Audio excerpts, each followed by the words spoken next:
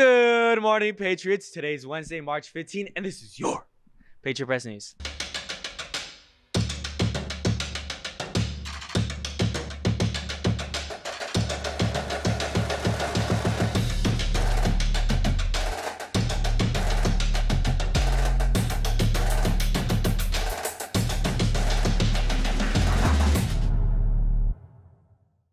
My name's Freddie Hernandez, and here are the announcements for the day. Congratulations to girls lacrosse team. They improved to 4-2 in the season with the 11-8 win over Corona. The defense was well balanced. They were led by Cassidy with 3 goals. Also chipping in were Danica with 2 goals and an assist. Madison added 2 goals and an assist. McKenna also had a 2-game goal. The other goals were scored by Hannah and Omri. Izzy had 2 assists. Addie led the away in the goal with a nice in the first half. Isabella Martinez followed up in the second half, helping to maintain the win. Savannah played a strong defense match as well.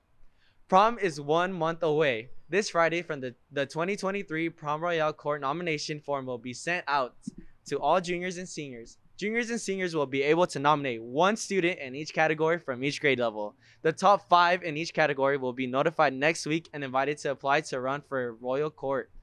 Nominees must have a 0 suspension this school year, a 2.0 cumulative GPA, and involved in at least 1 campus club sport or program.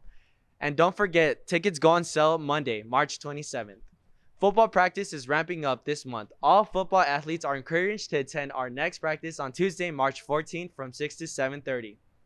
Heritage, your yearbooks are still available for $9. Go to yearbookforever.com to buy yours today. Patriot Olympics is coming up next Friday the 24th. If you would like to attend, the cost is only 2 canned goods to be donated to the Menifee Valley Cup Board. If you are a team captain or volunteer, please make sure to check your emails for now. Hey everyone, Patriot Olympics is on Friday, March 24th, so make sure to come support your favorite team. The price of entry is 2 canned goods, which will be donated to the Menifee Valley Cupboard. Come on out to see your favorite teacher get dunked. Congratulations, boys tennis, for defeating Liberty 13-5 on their 7-0 season.